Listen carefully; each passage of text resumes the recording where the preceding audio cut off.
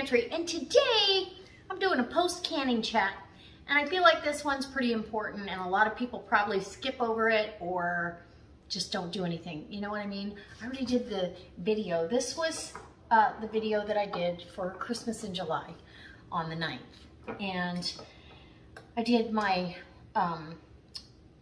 cranberry jalapeno lime jelly, okay, for the holidays. And I use a lot of this during the holidays, plus I give it away.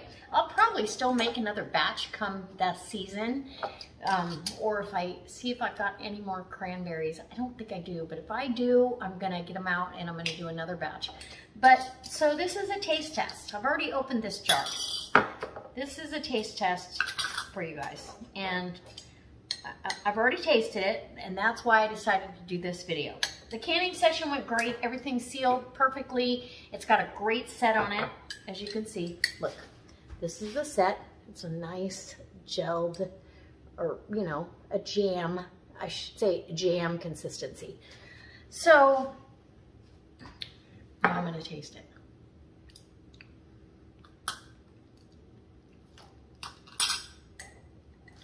Very much cranberry in your face. Some lime in the background. I like the lime. And a hint, and I'm not kidding when I tell you, a tiny little breath of jalapeno. And I like having the heat in there.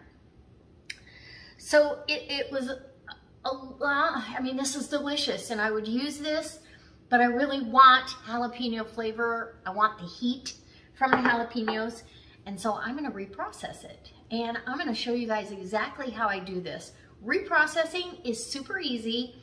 This doesn't have any pectin. All the pectin that's in here is from the skins of the fruit. So I don't need to worry about that or adding pectin to it. I don't have to add any of that. The only thing I'm gonna be adding is peppers, and I'm gonna add both jalapeno and serrano pepper, because the serrano will have a little more heat and a little different flavor, but I gotta get some jalapeno flavor in here, more than just a breath. Does that make sense? Because we like that sweet and spicy. It's delicious.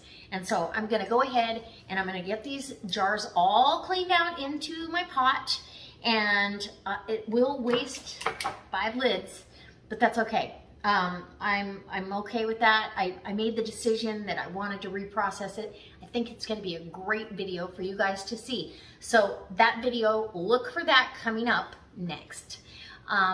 Probably tomorrow. I want you to see the whole process, and I really want to encourage you that just because you have something that doesn't turn out exactly how you want it, doesn't mean it's a fail.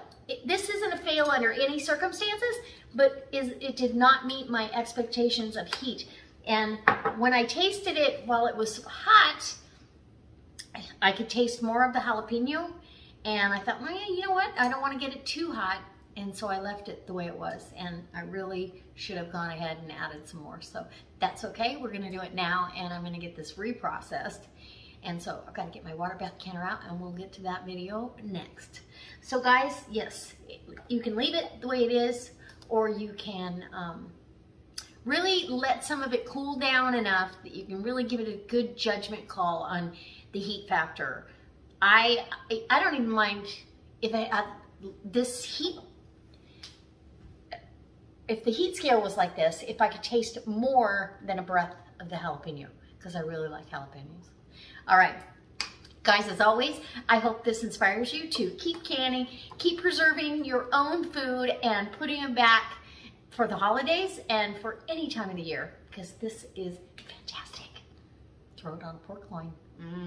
Yum. All right. Bye. Oh, wait, cranberry chicken. Okay, bye.